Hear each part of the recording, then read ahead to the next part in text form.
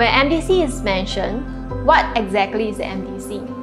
MDC is a short form for Micro Data Center. Before we proceed further, let us take a look at a conventional data center.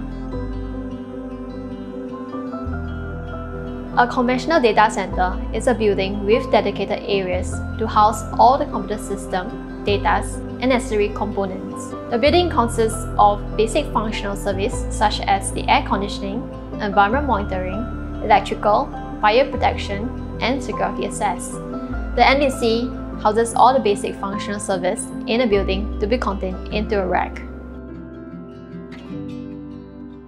A common issue faced with the conventional data centers are integration between multiple sensors. For MDCs, temperature, humidity, water detections, smoke alarm, and door contact monitoring systems are all integrated in the factories. This effectively eliminates all the unnecessary integrations on site. Options to integrate with the existing monitoring systems are also available.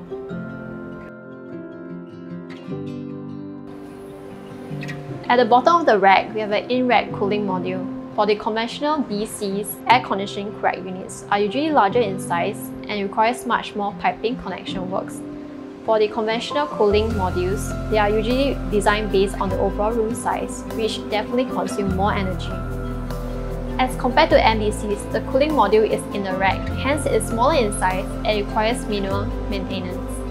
Furthermore, there is no need for an outdoor condenser unit, and for the in-rack cooling capacity, is designed to target directly at the active equipment within the rack.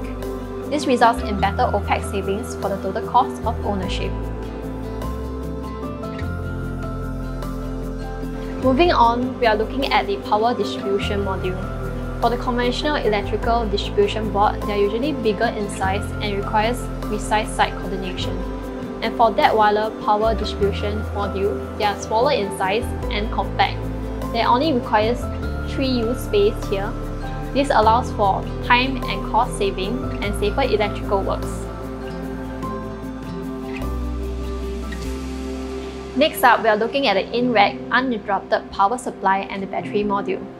For the UPS module, they are normally sized according to the active equipment power load with 15 minutes backup battery time. And for Datwyler, we provide customization for users that requires longer standby time if required. Just let us know your needs and we can do our best to fulfill your requirement. This is an intelligent PDU with ability to monitor electrical reading, and the number of outlets can be customized according to the user requirement. There's also options to have individual outlet monitoring and also remote on and off of the outlet. After introducing all the components of what is within the MDCs, we hope that everyone have a better understanding and knowledge of what is within the MDCs. Finally, let us summarize on what we have covered so far.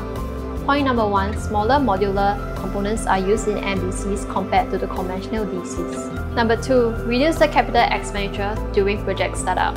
Number 3, minimize the overhead costs for operations and maintenance. And lastly, flexibility with future expansion with zero downtime. We hope you enjoyed the video and thank you for watching.